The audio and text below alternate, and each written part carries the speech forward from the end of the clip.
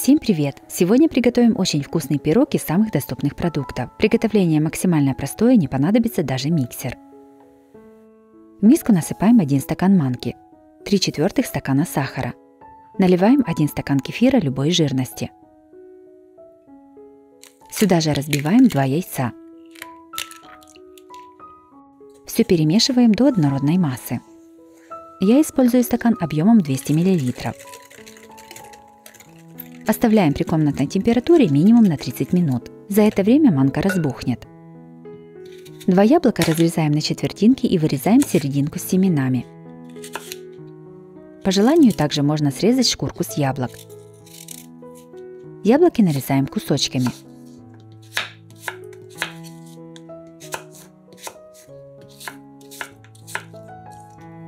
Прошло полчаса, манка уже разбухла.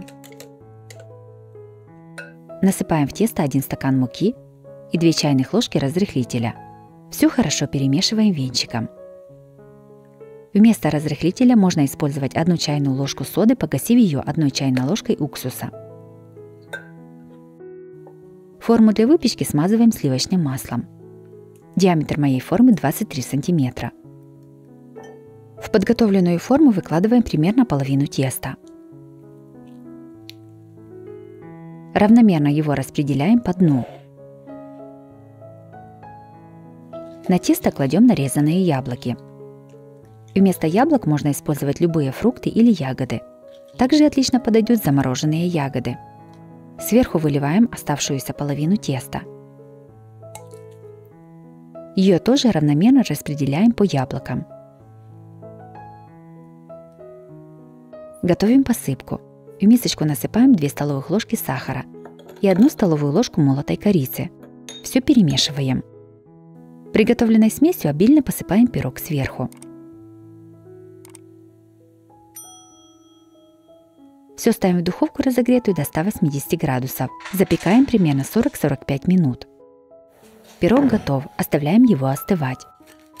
Готовность проверяем деревянной палочкой. Она должна выйти сухой.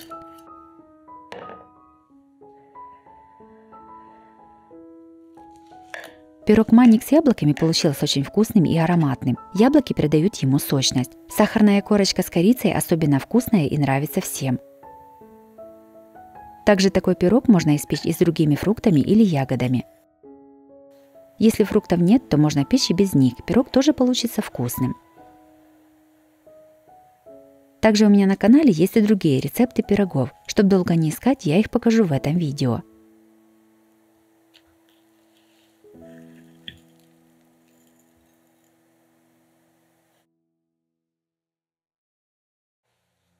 Следующим приготовим максимально вкусный шоколадный пирог без лишних хлопот и даже без яиц. Забудьте о молочных продуктах, яйцах и сложных рецептах. Простота и доступность ингредиентов здесь важны, но вкус этого пирога настолько богат и шоколаден, что не оставит равнодушным ни одного сладкоежку.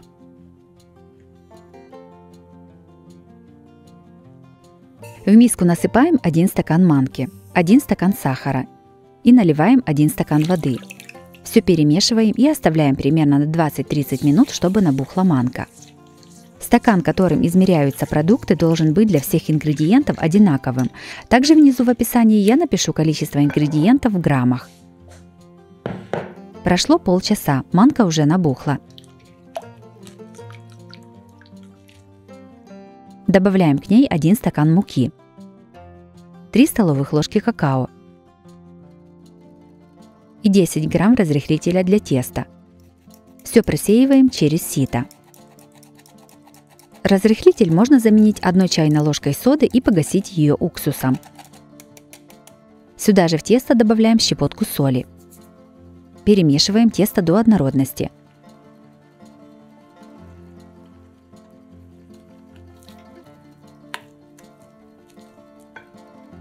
Сюда же наливаем 70 мл растительного масла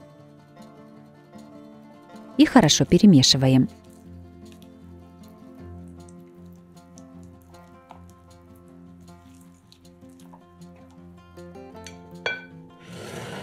Кладем дно разъемной формы. Накрываем его пергаментной бумагой. Сверху ставим кольцо и зажимаем его.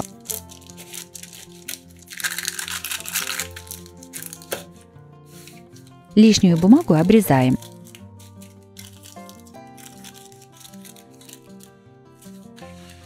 В подготовленную форму выливаем тесто. Диаметр моей формы 18 сантиметров.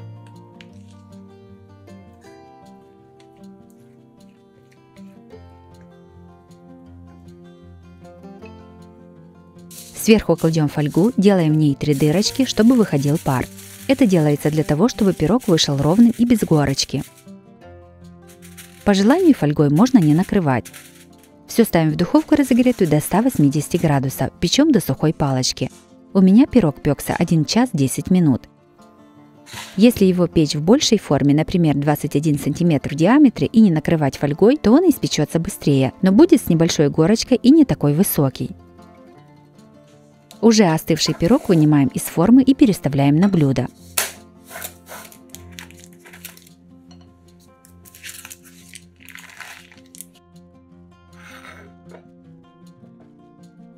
Готовим шоколадную глазурь. В сотейник насыпаем 2 столовых ложки сахара, 2 столовых ложки какао.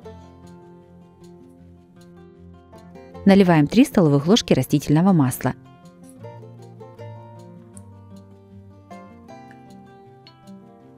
И 4 столовых ложки воды.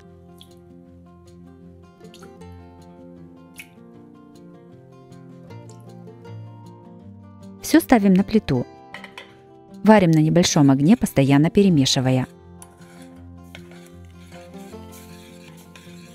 После того, как смесь закипит, варим ее еще примерно 1 минуту и снимаем с огня. Приготовленной глазурью поливаем пирог сверху.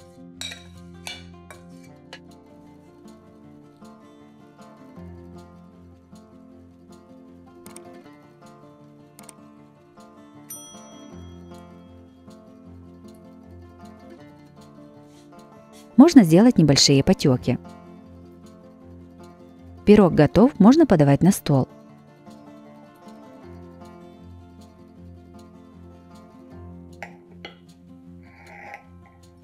Шоколадный пирог получился очень вкусным, ароматным и насыщенно шоколадным. Готовится максимально просто и получается всегда.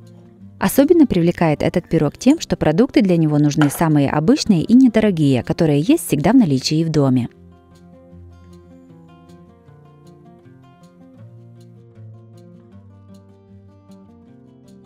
Если вам понравились такие рецепты пирогов, то обязательно ставьте лайк и пишите комментарии. Подписывайтесь на мой канал и нажимайте на колокольчик, чтобы не пропустить новые видео. С вами была Оксана Пашко. Готовьте вкусно, готовьте с удовольствием.